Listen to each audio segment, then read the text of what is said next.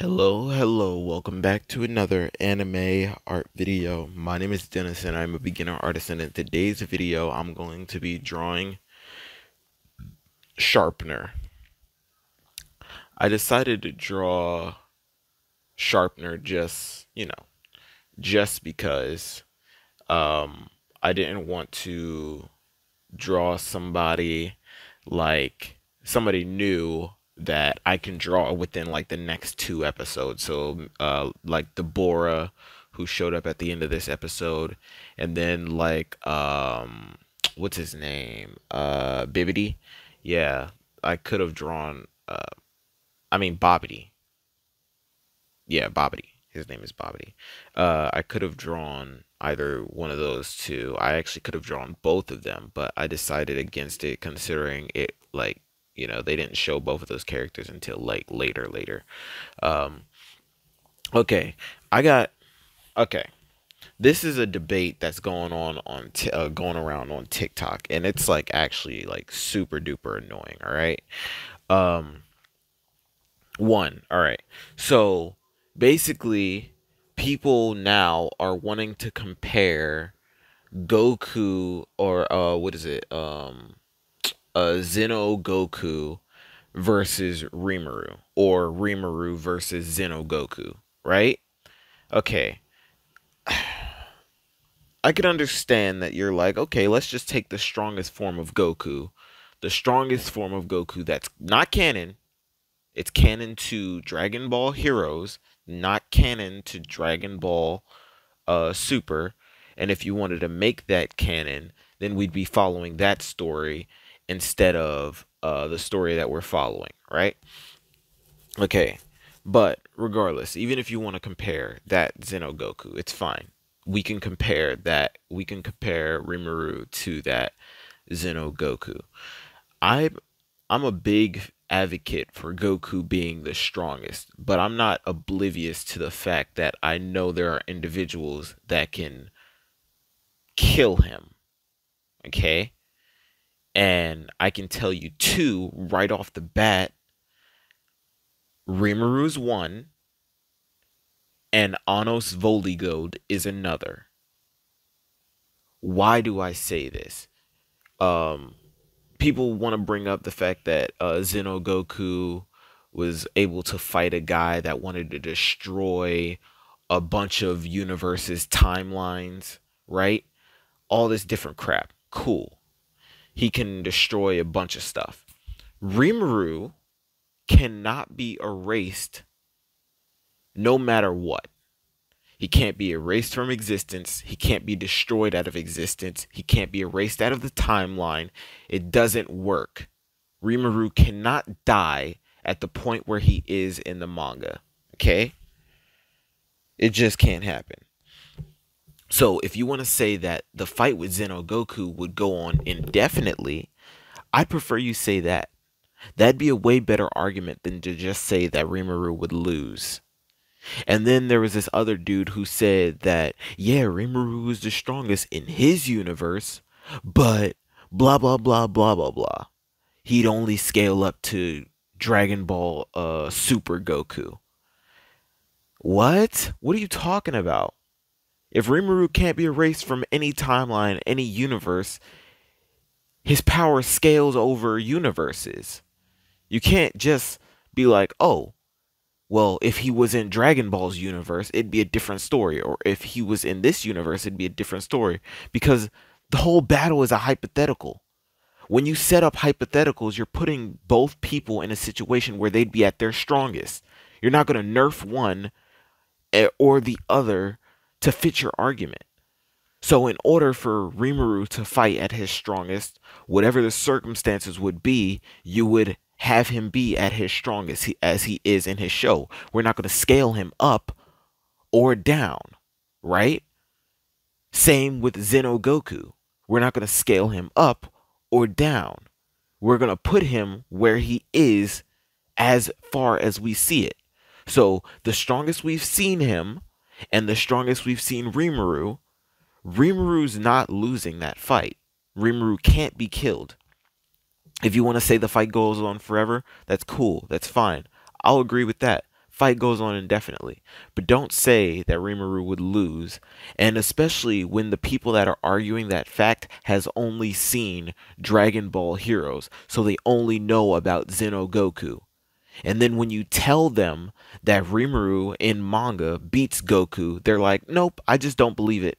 They're not going to go in there and they're not going to fact check anything. They're not even going to go so far as to look up on Wikipedia Rimuru's abilities. They're not going to do any of that. They're just going to be like, "Nah, I don't think he is." You have nothing to base your argument off if your sole argument is off of one character that you know versus another character. If you want to compare anime Rimuru against anime Zeno Zeno Goku, that's fine.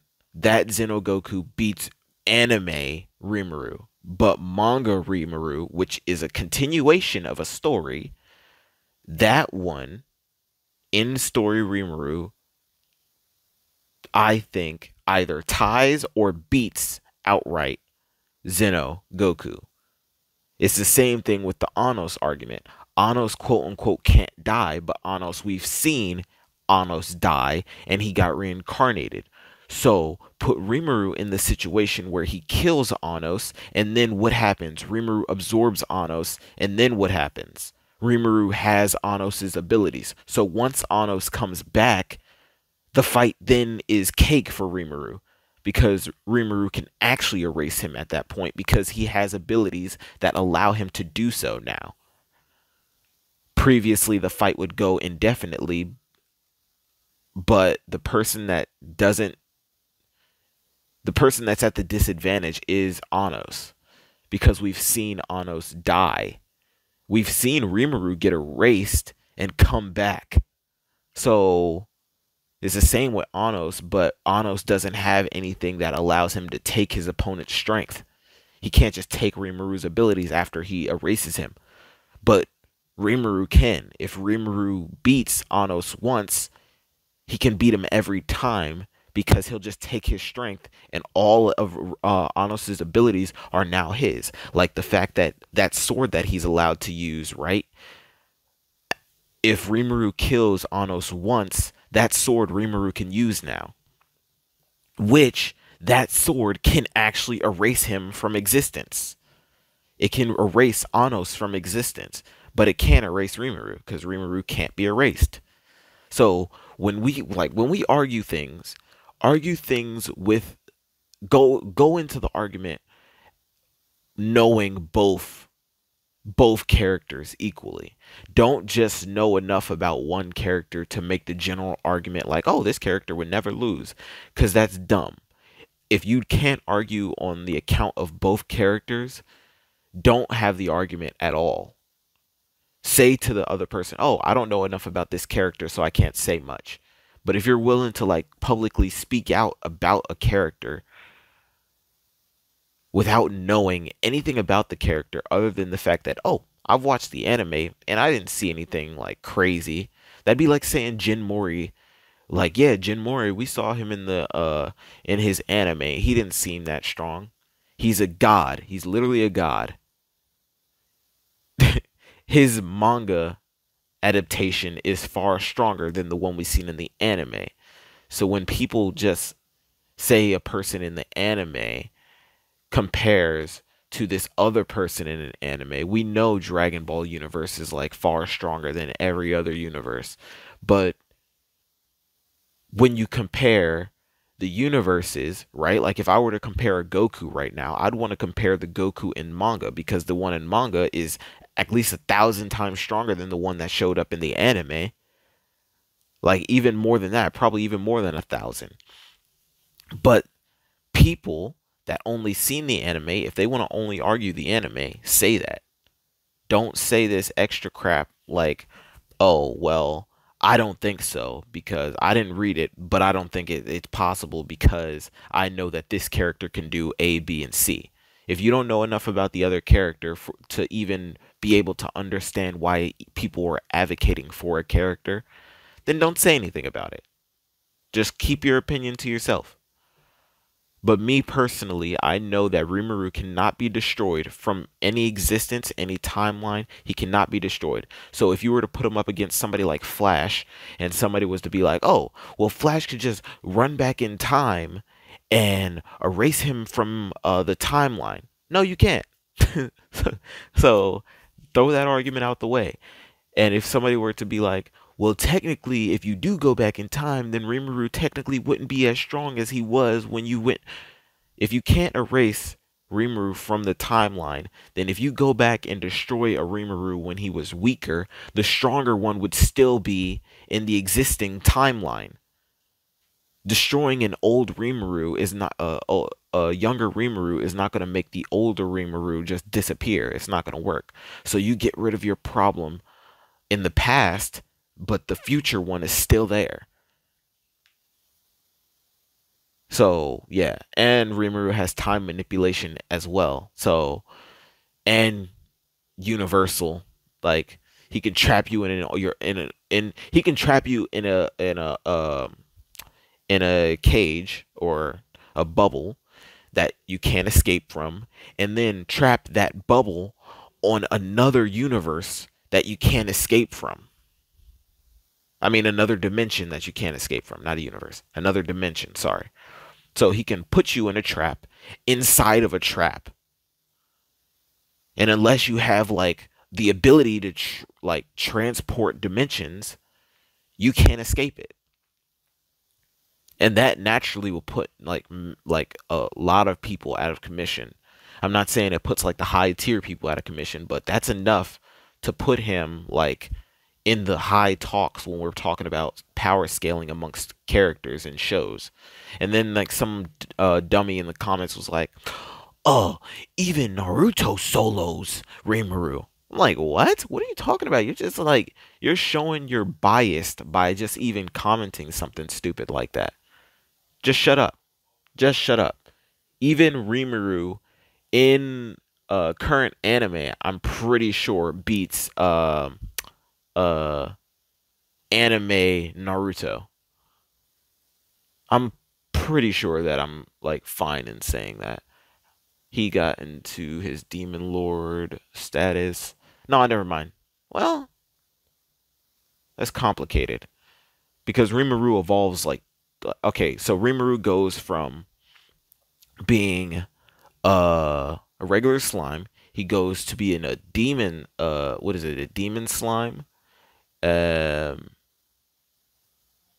then a demon lord, true demon lord slime, and then goes to being an ultimate slime. Ultimate slime is his like final form. I forget actually there the two forms that he goes before he becomes an ultimate demon lord. I don't remember what it was, or if the only two that he has is when he's a demon lord slime and then an ultimate demon. It's whatever. But yeah, sorry for the rant and the rambling. Let's get into this.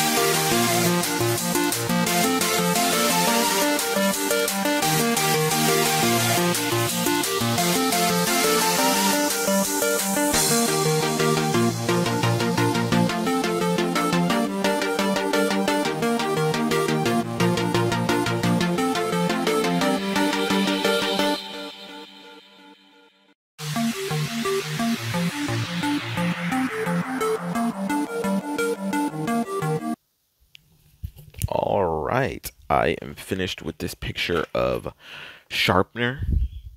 Um, I do want to say that this picture was quite easy, and I almost directly did it strictly because it was going to be easy. I don't want to say definitively that that was the decision, but the last 3 days I've ended up, well, the last 2 days, I ended up like waking up like extremely late. And ironically enough, today, well, yeah, today I didn't go to sleep. Um, this is morning that I'm talking right now. It's 4, not morning, but it's 4:14. So PM. Um, Earlier today, when I woke up this morning, I went to sleep at like 3 something, right? Like 3:20. And then I ended up like, ironically enough, I ended up waking up at like 12, interestingly enough. But the last few days, like the last 2 days, I didn't wake up at the same time. I woke up like later, even though I went to sleep earlier. I woke up at like at like 4 or like 3-ish. And it was just like, it was weird. Like the concept of time was like a little bit off, but it's whatever. That's it for this video. If you liked it, be sure to leave a like, subscribe. If you didn't, let me know what I can do in the comment sections to make it better for you to watch next time. The glove is off. Peace, love. Thanks for watching.